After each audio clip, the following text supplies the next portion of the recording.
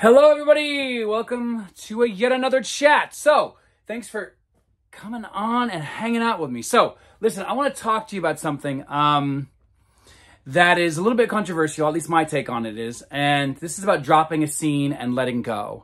Okay? So, it sounds like dropping a deuce, but that's not what you're doing. But it is the same idea. You are releasing, you are letting go. Okay? So, what I want you to do is I want you to think of a scene that maybe is a little bit rough for you, or it's a little bit tough for you, right? Meaning, okay, I've been trying to manifest this thing and it's not showing up and I don't know how to let it go and I don't know what that exactly means. And so I want you to kind of keep that in the back of your head as we're exploring this, okay? So, do humans ever have closure? Okay, so I'm now asking the question psychologically. This is not just about Neville. This is about can a human really ever truly have closure? Because really letting go, that's part of what is going on. You have mental and emotional closure with, okay, I've impressed the subconscious, it's coming, I can let it go, okay? So, I actually disagree with pretty much every psychologist out there.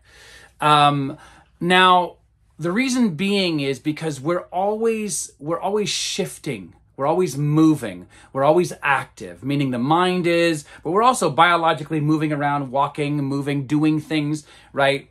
And so can we ever shut the door fully on a memory? Can we ever shut the door fully on a feeling that has generated a memory?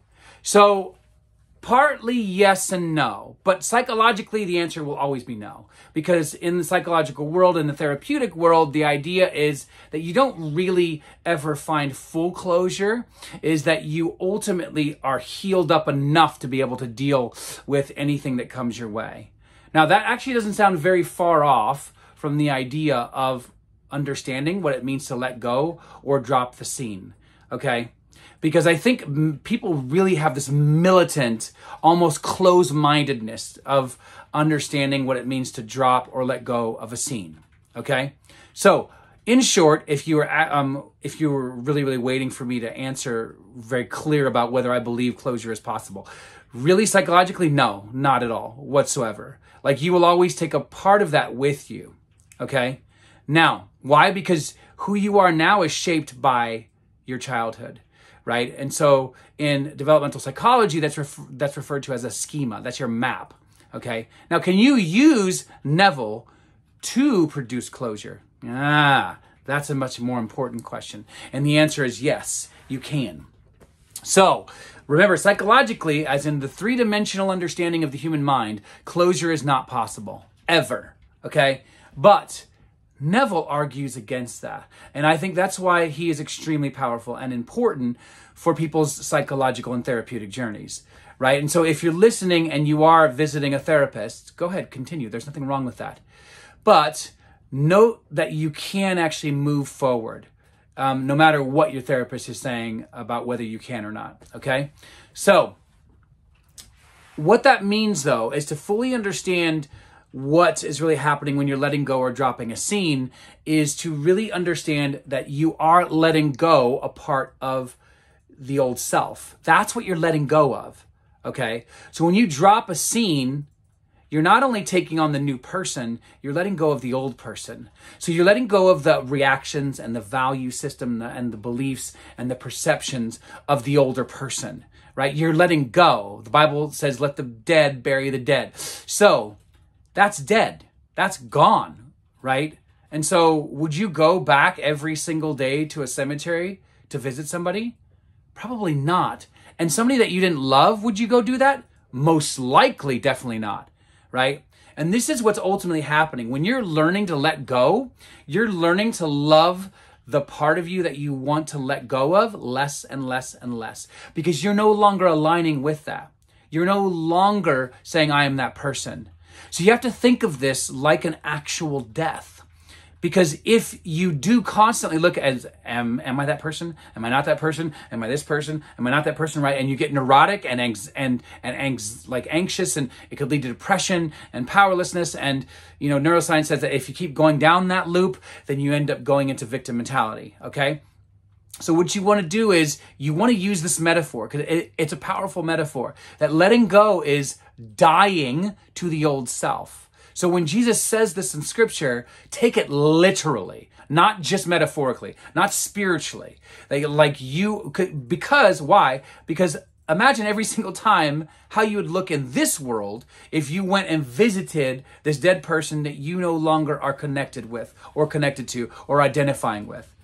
How crazy would you look to other people? Like, not only that, to yourself, like I am literally following my path of anxiety to go check to see if the old person is dead, right? It would just look bananas. So you don't want to do that. And here's where the controversy comes in, because you're going to hear most coaches, especially Neville coaches, try to say that dropping the scene or letting go is also the same as letting go of the feelings of the wish fulfilled. Not at all, whatsoever. Not even 1%. Why? Think about this. If your wish fulfilled is the feeling of excitement, why would you want to get rid of that anyways? Who doesn't want to go about their day feeling excited? This is not about affective fatigue, by the way. Okay, this is not about saying, I need to stay in excitement. But when you think of your desire that's already yours, you're going to feel excitement. It doesn't mean that every single time that you think of it, that now you have to somehow squash that emotion. This is not about stoicism. By the way, I'm going to do another video on stoicism. Highly misunderstood, okay? Highly. As somebody who was in the academic world teaching all of this stuff, very, very misunderstood and almost to the point of abuse when people are trying, and I mean self-abuse. Like, I can't feel this. That's not what the Stoics are saying at all. Let's go back. So what I want to do is I want to encourage you as you are going through your day to recognize and realize that the letting go is the letting go of the old man, not letting go of the feelings of the wish fulfilled, okay? But hear me, this is not about affective or emotional fatigue. You're not supposed to stay in that. This is not law of attraction, okay? This is the law of belief, and it's about belief. So the feelings are leading you to the belief, to the self-conviction that you are that person now, that you've accepted it. It's you. It's done, right? Now, another argument to this, and this actually does make sense, and I'm going to bring this in as well, is that would you always be generating those feelings if you already had what you wanted? Most likely not. But there's nothing wrong at all if you want to feel that way, right? We need to stop creating so many laws around this is the correct way. Because at the end of the day, if you do something and that gets you into the state of the wish fulfilled, I personally don't care. If it's you using crystals and palm readers and music and whatever it is, setting up an ambiance in your room, do that. There's nothing wrong with that. The whole point is, though, is where it does become wrong, is when you think that is what's manifesting. That's not manifesting ever, and it never will. You are manifesting. You are the operant power. Not how many times you go to church, not how many times you read the Bible, not how many times you praise Allah, not how many times you rub the magic lamp. It doesn't matter. None. It's always you. So again, back to this, okay? It's okay to stay in the feelings of the wish fulfilled, okay? But also what you're letting go of is the old person, okay? So let go of them, bury them. If you have to have a ritual, do it. In this world, I mean. It doesn't matter. This is why sometimes you'll even see people who will get together and they'll have these really tearful, momentous like experiences of like, okay, write down what you're trying to let go of, and then they'll burn it, right? If that works for you, do that. But when you do that, walk away. Let the dead bury the dead. If you want to do it symbolically, do the same thing. Write it on a piece of paper, throw it away. If you don't want to do that symbolically, do it mentally. Imagine you're doing the same thing. Have it written down. Imagine you've written it down on a piece of paper, okay? Whatever it is, fear, anxiety, uncaring parents. It doesn't matter what it is. And then imagine you feeling it, you crumpling it up. And as you do that, let it go. Like full on, and whatever happens, let it happen. You cry, cry. You get angry, get angry. It doesn't matter, okay? Because you're letting it go. So you're going to manifest more opportunities to let things that don't serve you go, right? So hopefully this was helpful. Again, if you're looking for science-backed, psychologically based coaching in the work of Neville, get in touch. I would love to support you on your manifestation journeys. And again, remember, manifestation journeys, I really don't like to even call it that. We separate it.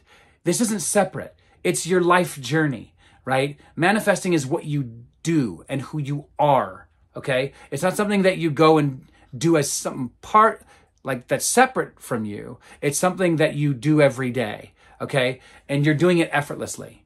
So why don't you do it purposefully? All right, much love to you guys all. Be safe.